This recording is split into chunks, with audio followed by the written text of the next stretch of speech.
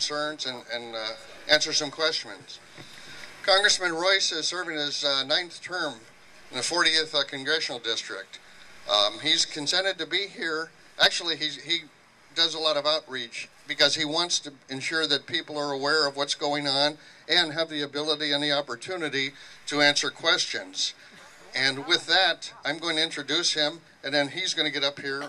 And I would appreciate it if we ask. I think the time before we probably had 50 people. So there's much more interest. And so this morning we discussed this and we said we'd better move this out because we're not all going to fit in Kelly's coffee this time.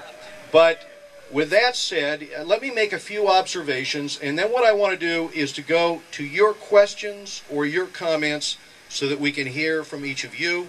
And what I'd also like to do is ask everybody to be polite. You're not going to disagree with every perspective that every person here has. But everybody's got a right to be heard. That's part of the process. You know, town halls have a very long historical tradition in this country, going back to those who were the architects of this republic. And it is a way for people to be heard, frankly. And it's also a way to share information. So let me just begin by a few observations on my part. The first would be that the issue that I think brings most of us here, based upon the signs that I see in front of me, is health care. And so what I want to talk a little bit about are the questions about how we reform health care going forward. And the divide that sort of separates us on whether we want to do that by changing the existing or reforming the existing system, or whether we want to do that by supplanting the existing healthcare system with an end goal of a single payer system, which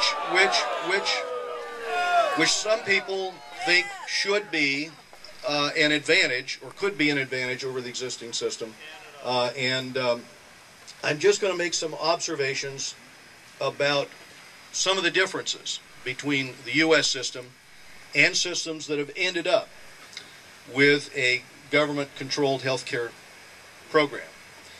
One of those observations would be we do spend more on health care here in the United States than they do in the EU or they do in the UK. But there is a trade-off in terms of that. Now, there are things that we could do, frankly, that would drive down the costs. In my view, one of those is tort reform. But that's, I think tort reform would, but there are a number of steps that we could take that would drive down costs. Another would be allowing small businesses to have the same rights right now that big businesses have in terms of forming together, and allow health associations, which then could bargain for those lower rates for their members, whether it's small business or any other association, so that we could bring costs down. I think there's a general concurrence that we need to address pre-existing conditions, health conditions, and figure out a solution to that within the existing system. On the other hand, there is the perspective, or there is the argument, that if we move towards a single payer system, that we can have, that we can achieve results that would bring down costs and increase coverage. Now, that's the perspective. And Barney Frank the other day said, hold on here. But his comment was that, if the goal is single payer, the best way and the only way to get there is through this federal option for insurance. Now, I'm going to share some of the concerns that people have with the idea of a federal option for insurance, starting with a study by the actuaries, the Lewin Group, that do this for a living, that the Lewin Group for years, and it's not just the Lewin Group, it is other actuarial groups that have looked at the consequences, as well as many of the advocates who believe that at the end of the day, if you have a subsidized health insurance program by the government that's competing with private insurance, that because of the subsidy, companies are going to say, and they say, as many as 70% eventually will say, why not just have the employees go with the government subsidized option rather than go with the current private insurance, and you'll begin to see the government program expand at the expense of the private market. Now, this is what happened with the government-sponsored enterprises when the GSEs, if you'll recall, and Barney Frank, again, was the architect of a policy to set up government-sponsored enterprises with respect to mortgage-backed securities. They ended up being the duopoly and dominating the market. They became a monopoly, and as the government subsidized them, right, with their line of credit to the government, the consequence of that was that they forced their competitors out of business. We ended up with Fannie Mae and Freddie Mac, and then the government was able to control those programs, right? And one of the things they did with the program, once it was a government program, now we can make sure that everybody can own a home, because we'll tell them that half of their portfolio will allow them to arbitrage and build up these big portfolios of loans. They'll borrow, and then they'll have a portfolio of subprime loans. Half of the loans will be subprime, and they ended up, out of their $1.5 trillion, half of those were subprime and Alt-A loans because of a mandate from Congress. So once Congress gets involved, once you have government involvement in a government-sponsored enterprise, the government will start to direct that institution. And at that point, you'd better hope the government knows what it's doing. Because if it doesn't, you could end up, for example, losing $1 trillion in the mortgage-backed security market and tanking real estate.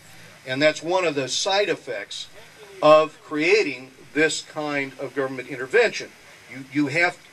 There is, as the economist Hayek said, at times a fatal conceit in terms of believing that you can figure out outcomes better than the market. Now, the concern that a lot of people have right now about the plan that is proposed in the House is the affordability of that plan in terms of it driving the cost curve up instead of down in terms of insurance. And this is the Congressional Budget Office's worry, that at the end of the day, we add to the deficit, a deficit that right now is over $1.5 trillion a year. If we add to that the additional bill going forward, if it works out the way the Congressional Budget Office believes it'll work out, then we have compounded our problem. And it is a problem that really vexes the chairman of the Federal Reserve right now, who worries that because he's got to find a way of getting $1.5 trillion of Treasury bills, of $1.5 trillion in Treasury bills out there, he's got to find somebody that's going to take those Treasury bills, because if they don't this year, then we could have our treasuries downgraded by the credit rating agencies. And if that happened, it would really be a disaster. So, what he's saying is that these deficits are not sustainable, that we have to address this, and this compounds the problem. The Congressional Budget Office director is saying, CBO is saying, this will compound the deficit situation. And so, this is the other great concern about the costs. Now, one of the debates going on about the bill has to do with Section 245 of the bill, a section which says that you will verify your income in order to see how much of a government subsidy. And as many of you know, there was an attempt to amend that section to also have a verification of citizenship. Because if you don't verify citizenship, it's not just the existing costs that you would have in terms of covering people that are here illegally. It is the fact that around the world, people would know that if they came to the U.S. and got on these government programs, which already there's very little checking, but without amending Section 245, which lost in committee on a straight party line vote, then you've got the added problem of the future costs of people coming to the country and enrolling in the program.